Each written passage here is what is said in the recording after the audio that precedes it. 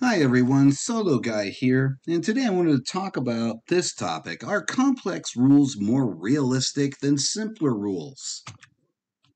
And with that, I want to go and mention a few games that I've played in the past and just do a quick thing on the idea about complexity and realism. When you look at complexity, are we talking about lots of tables, but do they give a realistic feeling? I think about Tactics 2. It's one of the first war games I ever played. And I remember the combat charts, 1 to 1, 2 to 1, and 2 to 1 if you ended up rolling a 6, I think, or a 1 that the attacker was eliminated, and all that stuff. And it was cool because it was like an introductory level thing. The rules weren't that complicated, but they did add extra optional rules if you wanted some other things in there, like amphibious landings and weather and whatnot. And then, moving on up, I looked at Panzer Leader and Panzer Blitz. And it was just a moving up into a little bit more complexity, but then these specifically dealt with the Eastern and the Western Front. These were hex map counter type games where your basic units were platoon level, whereas for the previous game it was a divisional level. And in looking at the level of the game that you're playing, what is your basic unit representing? And in this case here, it represents platoon level. Now, Panzer Leader arguably had some more complex rules as opposed to Panzer Blitz. But at the same time, Panzer Blitz was covering a larger time period in comparison to Panzer Leader. But nonetheless, both of them were great in the time that they were there. And then moving on up to Squad Leader. Squad Leader arguably was the first game that I know of where they used a programmed instruction format. You read several pages of the rules, you played a specific scenario. Guards counterattack anyone? The tractor works, the Battle of Stalingrad, and really the biggie, at least for me, Hill 621. Classic scenarios. Your basic unit was the squad. You add the machine gun, and whether complexity, yeah, it got to be increasingly complex.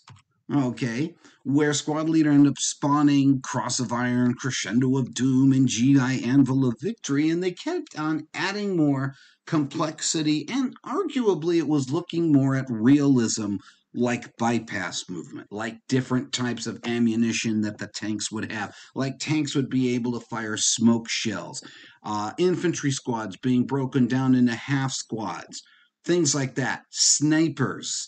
And eventually they got into advanced squad leader, and that was like the penultimate of that all. And then from there, they spawned on games like Red Barricades, and you got into campaign games based on the actual aerial recon photos, where they created a hex map game, and they had special rules. And of course, the rules, there was more and more rules to it, and it got more complex. But hey, you were covering some stuff in Stalingrad, but still, there was a limit. Are those games necessarily tournament friendly when you're looking at something like Red Barricades? I'm going to go with no, but your generic scenarios that you'd find in Advanced Squad Leader and these basics, I would probably say sure.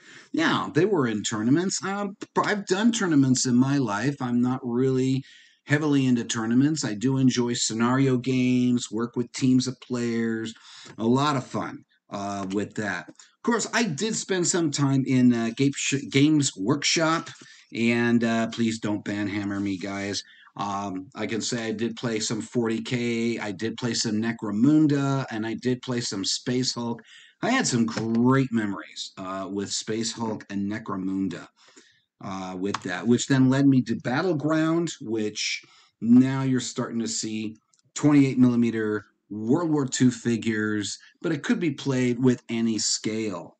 And that got to be cool. And then it got to a point where some of my friends and I, we decided to go with our own rule set that we worked on for a few years back in the, early 2000s, called Guts and Glory. And we did make a few additions to it, which was really cool. We did enjoy the experience, but we understood about complexity and simplicity and how much realism can you possibly get in there. And of course, how many charts are you going to need in order to cover certain events? And then you go and look at something like Flames of War. Which is now in its fourth edition, which, when you think about compared to Warhammer 40K, which has been around longer than Flames of War, and they are in their ninth edition, Flames of War has been designed more and more for tournament play. Again, this is not a slam on tournament play, but I also think you can play regular scenarios or even historical scenarios using the Flames of War rules. Excuse me. It's just a little bit different. But your basic unit is the platoons. You'll have infantry platoon, you'll have armored platoons and whatnot. But of course, the thing to look at when you're looking at games like these is looking at the tactics. Okay, there are some tactics that on many of these games across the board you're going to have to use.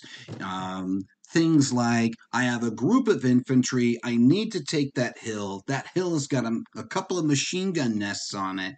If I charge the infantry out into the open, crying out, "Hoorah!" more than likely my infantry are not going to make it to the hilltop.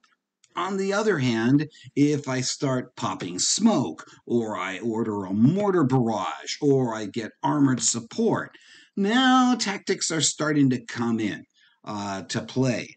But do we really need so many charts in order to resolve those incidents? And that depends on how gritty of a detail that you want. If for some people, if they want to go through multiple charts to arrive at this particular result, whereas other people, if they're going through, say, one or two charts and you're arriving at a similar result, there's going to be different tastes for different people on that. And again, I'm not begrudging anybody. I am just saying, really, are any of these games really simulations? They're realistic simulations. And I'm going to say no. At the end of the day, it's a game. It is a way for us to appreciate more of the history, a way to research on certain units and figure out what colors they were and set up situations, scenarios, and see, could you do something a little bit different compared to what actually happened? Or what about what if? What if Piper's Kampfgruppe actually got through to the Meuse River? What if the Allied airborne divisions were totally destroyed at Normandy and our guys were stuck at the beaches? What if the Russians were able to hold on to Stalingrad and made it a lot harder for the Germans to actually get in and take 90% of the city? Those are the kinds of questions I think, you might have some fun with these games to play with. And it really doesn't matter the time period, as you can see here with Bolt Action and Hail Caesar and Black Powder. Okay, and then of course this one has really come out, and the idea is we want to make it less complex. We want to make it fast playing, but give that bit of a Napoleonic feel for it. So at the end of the day, I don't know. I'm finding, when you look at something like Warhammer 9th Edition versus one-page rules, okay, I don't know, guys. I'm tending to go more toward the one-page rules. I tend to want to have games that are going to resolve faster.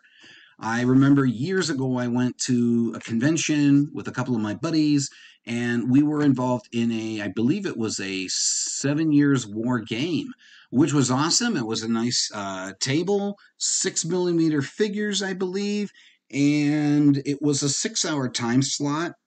But by the time we were getting to the 5.5-hour mark, we were just maneuvering our forces to go and really get into some combat that by the time the game master had to call the game, we were just really sinking our teeth and really thinking, how are we going to go break this line? And I walked away disappointed by that. And my philosophy then for game playing, unless you can leave it set up on a table that you can come back to it another night, I'd rather play the conclusion within a few hours, or maybe, it's an all-day thing, but you come to a conclusion. Because I think there's nothing more sad than you didn't come to a satisfying conclusion, win or lose, but you have to pack up because, once again, real life has trudged in. Hey, this is Solo Guy. I hope this benefited you. Hey, make comments, let's talk, and I'll catch you guys on the flip side. You take care. God bless you and have an awesome day.